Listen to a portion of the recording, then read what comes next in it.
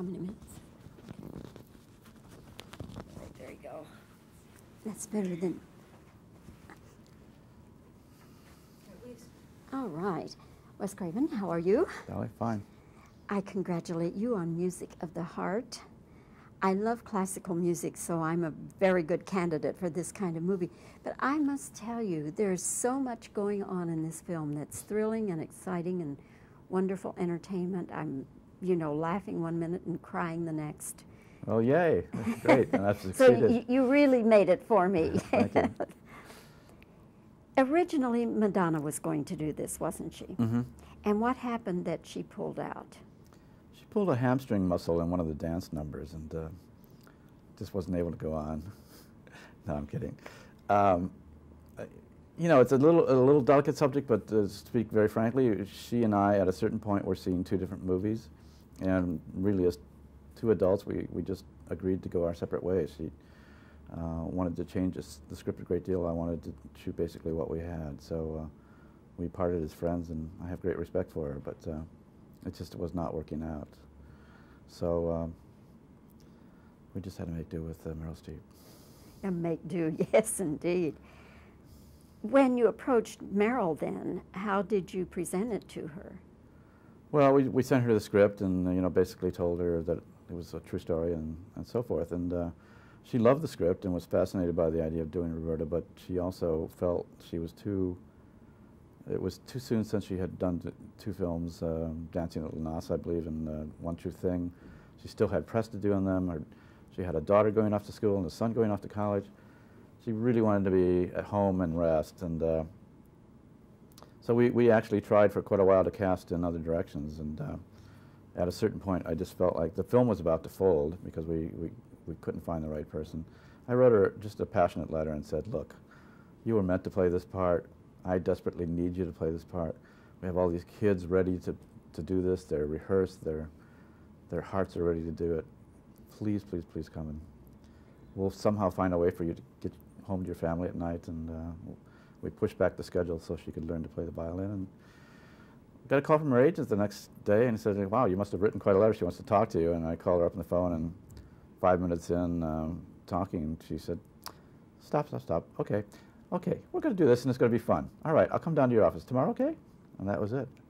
She came down, met Roberta, went into wardrobe with her to, you know, try on clothes that Roberta would have worn, and they were there for 3 hours. You hear all this talking, laughing. They come out, and Meryl Streep had Roberta down cold. I mean, she was walking like her, talking like her, and knew virtually everything about her. And it just went from there. So really the big, most difficult thing for Meryl Streep to pull off was this incredible learning of violin, from never having picked one up to playing the Bach double and 20 other pieces, by the way, by the end of the film. It was extraordinary to watch. I mean, she virtually just kind of moved in with a member of the Philharmonic, and the woman would call us at night and say, you won't believe she's playing, you know, through bar 23 already in the Bach double. I've never seen a student progress this quickly. You know, Sandy Parks, the violinist who was on stage at the Carnegie Hall sequence, was her teacher, and she was in tears half the time. She said, I can't believe it's so beautiful to watch. So it was like, you know, one of those once-in-a-lifetime things you get to participate in when a genius is working with you, and you just thank your lucky stars that you're there, you know. One last question was, the sound of the violins, was it enhanced in any way when we hear all the violins playing? No, it wasn't. I mean, that was recorded.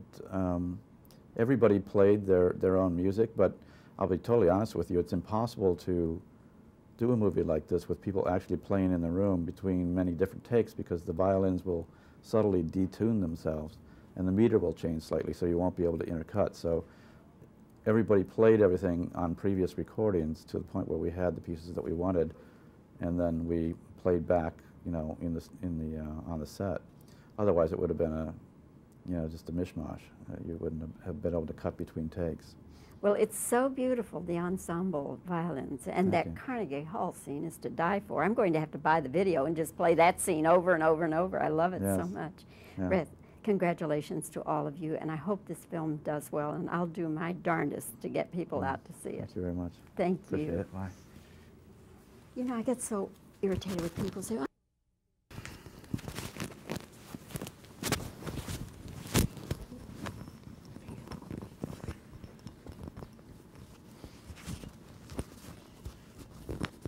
It goes tight schedule.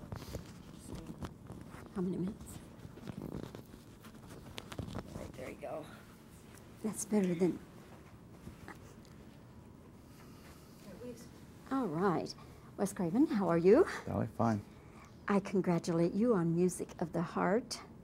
I love classical music, so I'm a very good candidate for this kind of movie.